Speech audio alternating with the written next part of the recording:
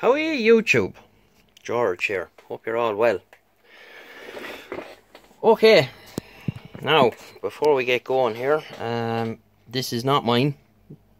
The person that brought me this wishes to remain anonymous, and we'll get into why in a moment.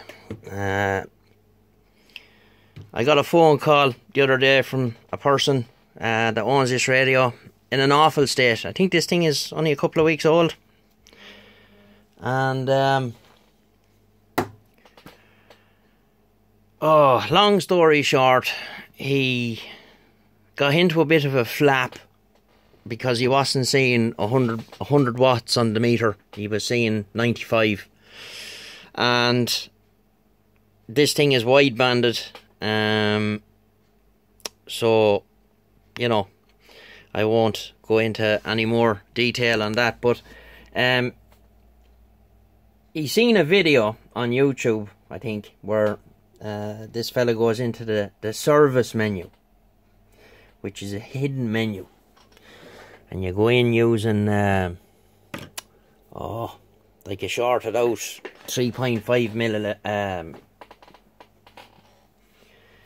a 3.5mm plug that you put into the remote socket, and you press menu and function and turn the radio on, and it brings you into this menu. So he went into the menu and he changed a couple of things. He was in no way up to speed on what he was doing or the implications of it, yada yada yada.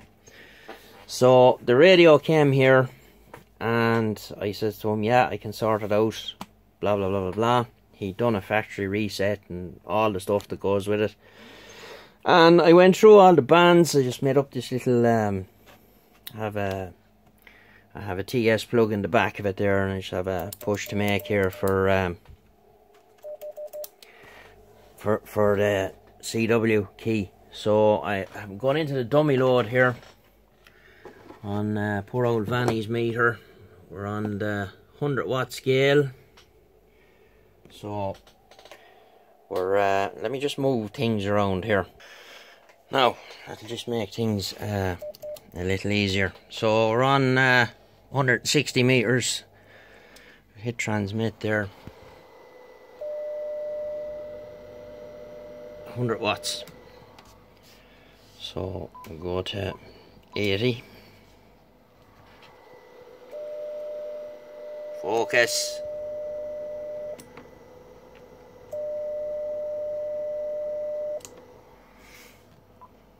40.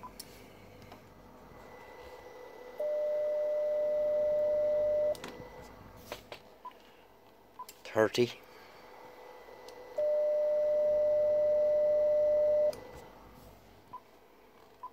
20.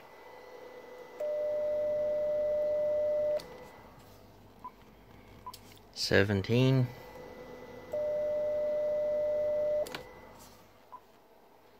15.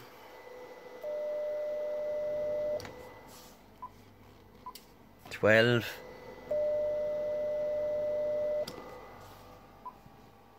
And 10. I'll put it onto CW. It'll be a help. So there you go. We've 100 watts everywhere. Moral of the story, and the person that owns this won't mind me saying this because I said it straight to his face when he came here. He had absolutely no business doing what he did. Going into the service menu and twisting everything, all knobs to the right. You know, you don't need to do that with this.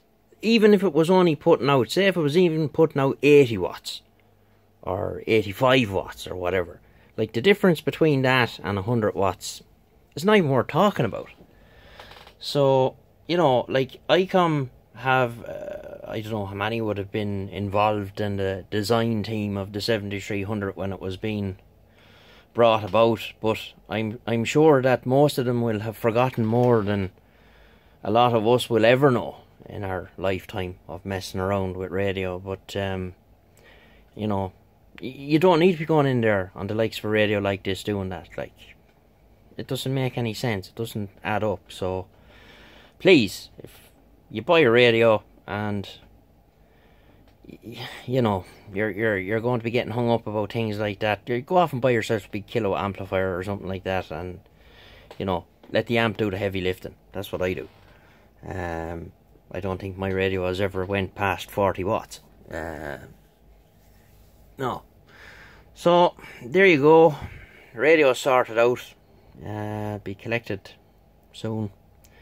And he's happy because he thought he was after damaging the radio. And when he told me kind of the setup of what he was doing and how it all occurred and the whole lot, I was thinking to myself that the PA might have been damaged, but luckily enough that wasn't the case. So there you are. Quick little video. Moral of the story, if you don't know what you're doing, leave it the hell alone. You're not going to make any improvement, no matter what you do to it. Don't care what anyone says. So, 73, and we'll get you in the next one. Bye-bye.